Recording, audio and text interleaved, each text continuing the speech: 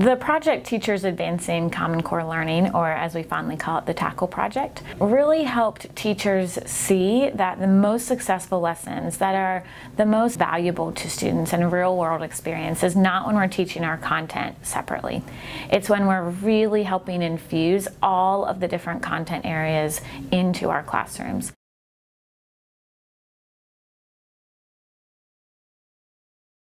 Normally when I collaborate with other teachers, it's usually just teachers of my same content area.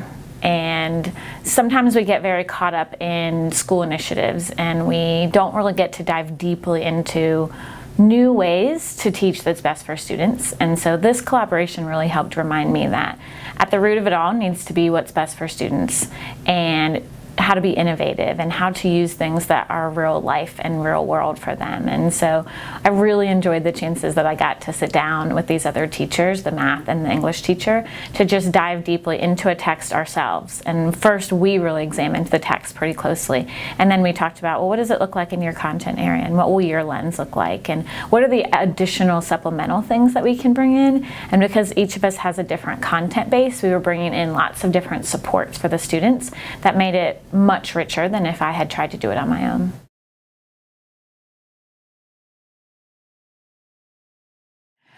So the standard that ISKME chose to base our lessons in was one of the literacy standards that really looks at grounding work as evidence in text. So having students really learn the content from a text. That was really important to me because I want my students to be successful scientists who can read and understand and use complex texts at any level where they choose to work. And I haven't really been doing that as a good job in class. So this was a great impetus to really encourage me to design lessons that I didn't expect to. So I chose a genetics unit that I normally teach very PowerPoint driven and lecture driven, and they discovered a lot of the information by reading the text on their own, and it was a huge aha for me. It was an English teacher who found the text that we decided to use, which had to do with whether or not someone's life choices impact their future. And so this text was really tracking people from juvenile and adolescent all the way through adulthood and looking at whether or not the things that they chose to do changed their future. And we were able to look at it from a biology point of view in terms of neurotransmitters and the production of proteins, and it directly correlated to the content that I needed to teach. But it was great because the math teacher, the English teacher, each of them took a very different way of looking at the same text.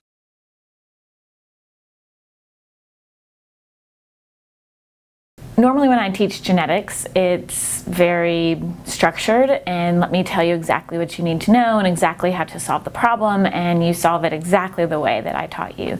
And one of the things I liked about this lesson is that the math standard actually looks at problem solving. And so I was hitting the literacy standard, I was hitting the math standard, looking at multiple ways to solve a problem and really letting them discover it first, rather than me just telling them, this is how you solve a genetics problem.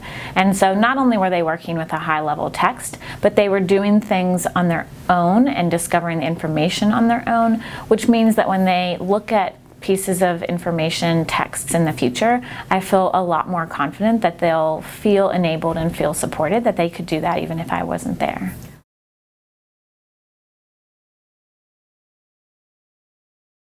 Because throughout the year I had been using literacy and they had been a little bit used to reading and grounding in a text, they were a little familiar with the process, but they still felt very like, I want you to just tell me how to do it.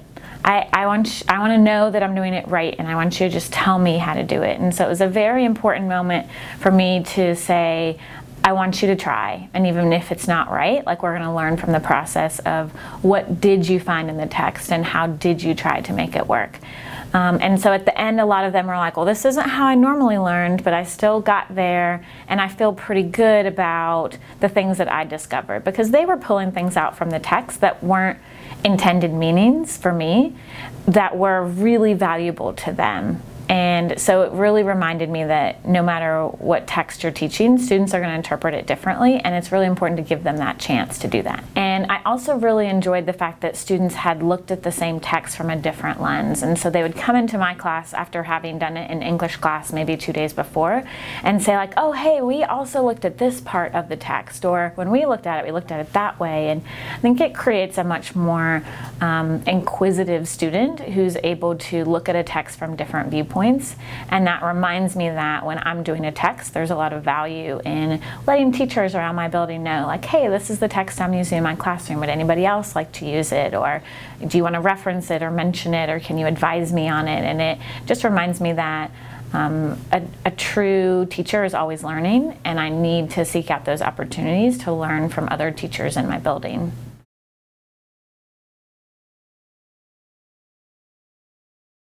One of the big things for us in this project is that they created a template that made it really easy for us to think critically about the lesson we were writing. Right now we expect teachers, in some cases, to reinvent the wheel every day and remake everything all on their own. Or we have the other end of the spectrum where we're expecting teachers to just use a specific curriculum and not stray from it an inch. And that's not successful. Neither of those ends are. And OER Commons really overcomes that by saying, here's some basic resources that you can use that are created by teachers who did these lessons, who have work samples, who can show you what it looks like in their classroom, and then you can contact them if you want more information. So it really changed the way that I seek out lessons and that I share mine.